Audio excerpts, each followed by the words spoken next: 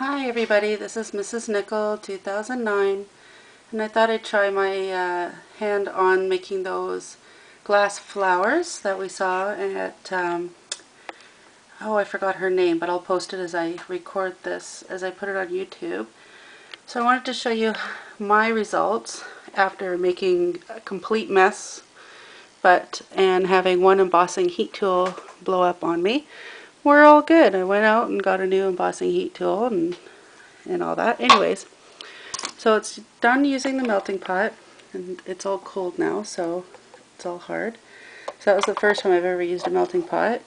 So very cool stuff. I just followed the steps, and I watched her video a couple of times and tried it. But when I was doing it, I did not have her tools. I was using some old tweezers that I got at a dollar store, and my little trusty poker, and it made a goopy mess even when I used my Versamark. So, but it was okay because I just put it on the edge of the melting pot and let it cool. And one thing I did notice though is that you do definitely have to make sure that you drain them. Like I would put them on the side here and just let them sit for a bit and cool, and then I was able to grab them and put them down. And I don't have any of the non-stick pads or anything, so I'm just using these old baking sheet pads that are all blackened and whatnot, so I didn't spend a lot of extra money on tools for that. But anyways, I did get some really cool results. That's one, that's two, that's three. They're so pretty. And that's four. I don't know if you can see them very well. And that's five. So what I used were these dollar store paper flowers.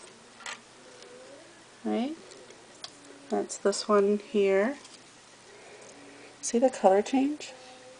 And then I used this one here. And then I used this one here, but I don't have any more of the pink to show you the color difference.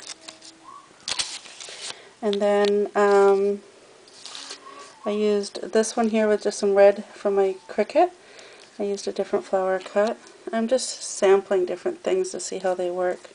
But this one was my all-time favorite because I loved how the color came out. That was from the dollar store as well. So that's just some simple papers. And I followed her instructions. I curled all the edges. I had everything ready. I used Stampin' Up! Glitter, Dazzling Diamonds, and as you can see it's pretty sparkly because I ended up having a little bump because my dog wanted to jump on my lap and Dazzling Diamonds went everywhere. But that's okay, I saved most of it. And I just used these little jewelry essential jewels, and I just got a multi-pack, and I put them in the middle for the embellishment.